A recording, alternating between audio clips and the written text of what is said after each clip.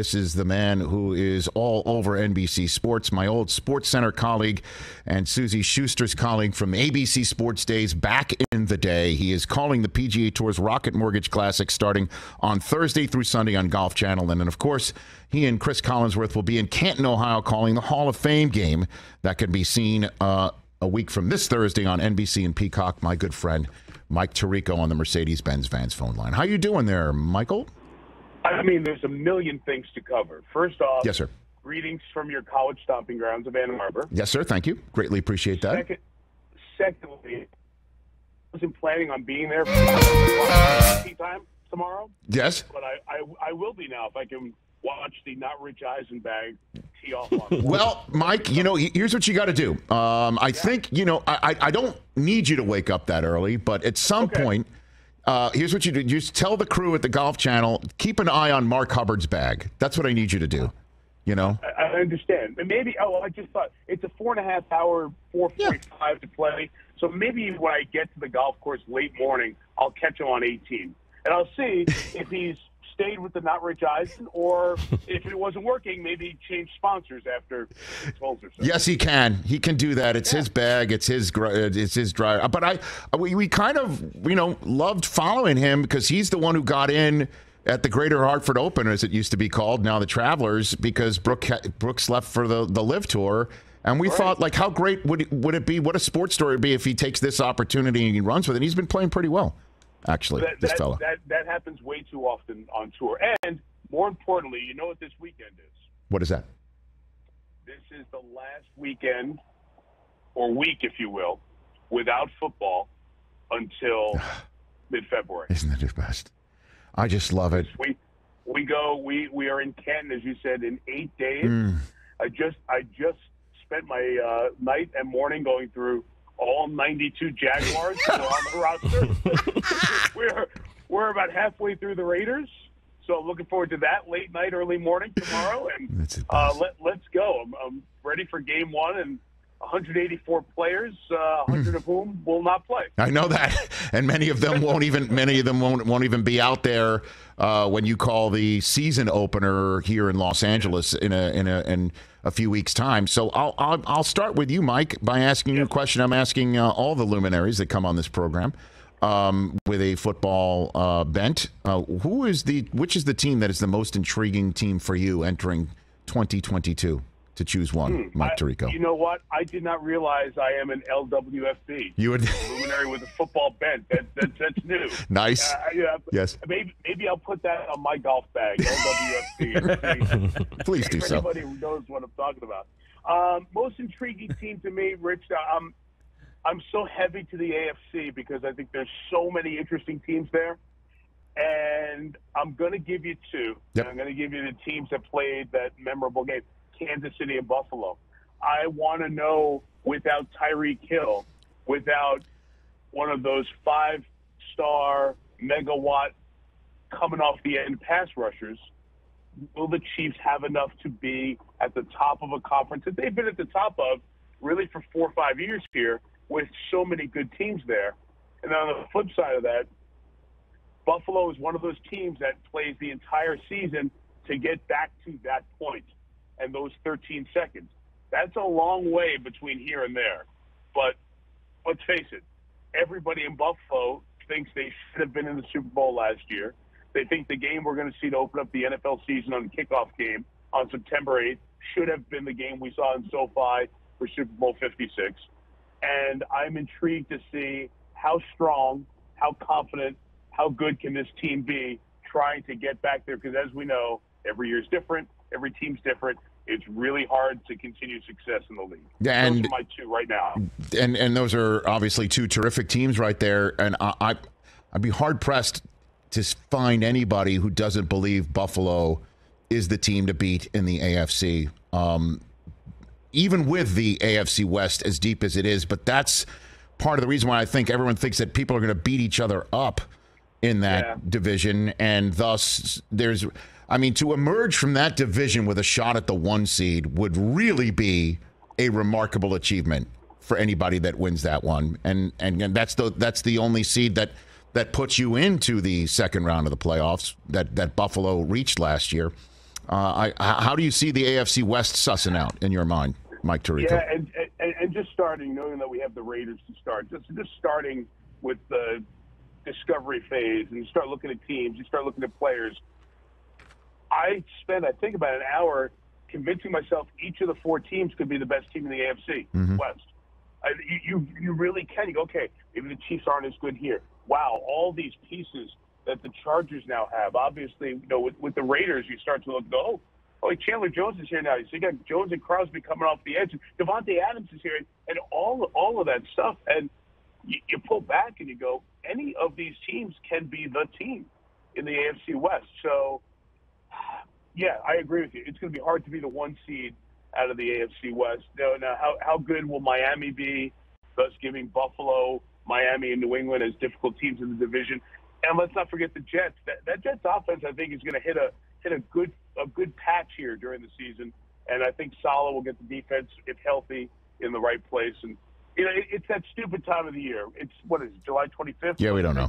Yeah, it's the time of the year that you can legitimately say, hey, everybody really can have a good season, and it's not the case. So I can't see which team is going to be really bad right now in the AFC. So which team that you think, Mike Tirico, that you think, not on people's radars, will wind up getting flexed into your schedule? and like say like Cincinnati's a perfect example of that. At this point last year, everyone's looking at the back end of their schedule and saying, "Oh, we got Cincinnati in December. That's a win." Until Joe Burrow showed up in December, Right. So which team do you think has the shot to get flexed into your schedule because nobody saw him coming? Mike Tirico. Yeah, that's a good one, Rich, because we have so many teams on the schedule this year. Because so many teams were pretty good. I'm just running through my mind. I don't want to let somebody escape. What if Jameis plays as well as he played before getting hurt? And what if Michael Thomas, who I saw was out there today, running drills, and we haven't seen him in a year. We forget he caught about 150 balls from Breeze a couple of years ago, right? Mm-hmm. And what if Dennis Allen all of a sudden wakes New Orleans up with, guys, we can win like 16 to 10 games and 19 to 13 games. Maybe they're the team that kind of sneaks up on people. That might be the one I'll throw out there right now that's not on the schedule. It's funny. We're here in Detroit. I live in this area. Yep. And we're with some folks hanging out during the summer, and they said, hey, when do you think the Lions will be on Sunday Night Football? It's kind of a half joke, of course. Yeah, right. Said, you know what? Anybody can play their way onto Sunday Night Football. Just look at the Bengals last year. So you're right. There's one every year that you have no expectation, but they do it. So I'll give you New Orleans for now. From your mouth to the football god's ears, Detroit at the Jets, Week 15 gets flexed in. There you go. I think we just identified it. Even though you got New England at Vegas, Belichick at McDaniels, it would take quite a bit to flex out of that one, I'd imagine. But there you go. Detroit at the Jets, Week 15. Well, flexed. I saw on the Lions social media this morning that Dan Campbell was doing up downs with the team. He taped as they're doing the drills this morning. I mean, I can't wait for Hard Knocks. I cannot wait. I think it's going to be entertaining and exciting. And good on the Lions, by the way, for it's kind of making a push to change the narrative because, look, the attendance was down last year in Detroit. This is a great football city, but even the fans have worn a little thin of it. So they are just trying to reintroduce players, team, and culture. And I think Hard Knocks will do a little bit of that. And that's a team, I'm not saying that they're going to play their way onto Sunday Night Football. That's a team that can, in an NFC North that, if Green Bay is not as great as they have been, it's not going to overwhelm you like the AFC West, let's say. I think they could be in line for a significantly improved season from last year. Now, that could be 7 wins or 8 wins, but I think they're going in the right direction right now with Campbell. An important detail to add to Dan Campbell doing up downs with the team is he taped his wrists to do that. he taped his wrists before doing that with the team. I think it may be as good as the Rex Ryan addressing the team meetings that were a part of the Jets Hard Knocks. I thought that set the bar, right? Mm-hmm. Like, let's go eat and snacks and all That's that right. stuff. I think some of the Dan Campbellisms in the team meetings and the passion and the fury and the Cowher-esque spit flying from the head coach, I think that could be right up there with some of the best stuff we've seen on Hard Knocks. It doesn't win you a damn game, but it'll be entertaining at least going in. Mike Tirico, my buddy, here on the Rich Eisen Show from NBC Sports. Okay, so you're in town as well. It's the Rocket Mortgage Classic on Golf Channel that starts on Thursday. You and I have not spoken since this, but please tell me, what was it like to be there at St. Andrews and watch Cameron Smith do what he did with pretty much most every human there wanting to see it for Rory? What in the world was that like for you to witness, Mike Tirico? Yeah. Rich, I was talking to a few tour players at an event yesterday about this also. Mm-hmm. It's one of the best back nines in a major championship that you'll ever see. Mm-hmm. And it's given all of that. It was, Rory's got to win this for all the reasons that people have talked about. The holes were really put in very tricky spots because there wasn't wind. If you don't have wind at St. Andrews, it loses one of its two defenses. The other one are hole locations. So it wasn't like guys were making a ton of birdies later on in the round. For him to shoot 30 on the back nine of a major championship with Rory on top of the board at the home of golf without the holes being in easy spots, he played, Rich, holes 10 through 14 in 15 strokes. Now, I don't know how good your game has gotten in the last few years, but I've played 2 holes in 15 strokes. You've played 2 holes in 15 strokes. For him to do that in that situation, that's one of the best back nines ever at a major on Sunday, and I don't think we really were ready for it because it just snuck up on everybody because of all the tension being on Rory. So good for him. Great for him. Yeah, I mean, that back nine, we were talking about it here, Mike. It's the only back nine for a major championship that could even be in the same area code or zip code or universe is Augusta National, where you have holes that you can make eagle on. You have holes where you can completely blow up on. And then there's an iconic hole that, is a bucket list hole for everybody wanting to play. Right. And then the finish as well. There's nothing that was unbelievable to watch, and I just couldn't believe what I was watching. Yeah, I agree with you. It kind of snuck up on us too. I really think because you thought it was the 2 guys, Rory and Hovland, in the last group, and then he was in position. But just look, he did it at the Players Championship. When he makes putts, he makes them in bunches, and he's as good a putter as maybe anybody on tour, and he proved that. Have you done the Scotland golf? I have not. I so want to. Let's do it next year. All right, you and I'm serious. Let's get like a group of fun guys. Okay. Let's go do that. That would be a blast. How about? I know, Brockman, you're pointing at you, but how about like a SportsCenter reunion? How about that? Let's get DP. Let's get DP. That would be really funny. Help would do it. I'm serious. Like let's do that sort of thing. That is exactly what I would do. I would love that. That would be a lot of fun. But they're great trips. They're great towns, and I will tell everybody who's listening, if you ever do get the chance to go to the Open, it's always good when it's in the UK. Anytime it's played, it's really good when it's in Scotland, and when it is at St. Andrews, when it's in Scotland. When it's at St. Andrews, it's the absolute best. This was the 5th one I've been lucky enough to cover, and every one just delivers. And there's no place that, if you love golf, that compares to the town of St. Andrews. So if you can do it, go do it. And Cam Smith's going to have something to be remembered for forever, no matter what tour he ends up on in the next few months or years. No, I know. Good one. But I'm serious. So we could get all of us. We could FaceTime Killer from there, Kilborn. We could just FaceTime him from a pub. Right? See what he's up to. He can lift his martini glass in his mahogany, walled living room from here in Los Angeles. We'll raise a pint. We could do that, right?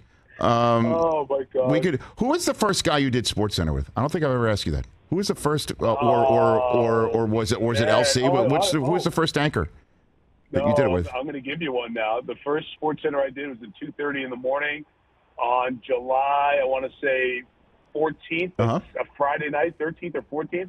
It was with Jim Bergamo. Jim Bergamo. Yeah, Was Jimmy still there when you were there? No, he was gone. Okay. By the way, first day I walked into work at SportsCenter was when they shot the "Don't Walk" commercial.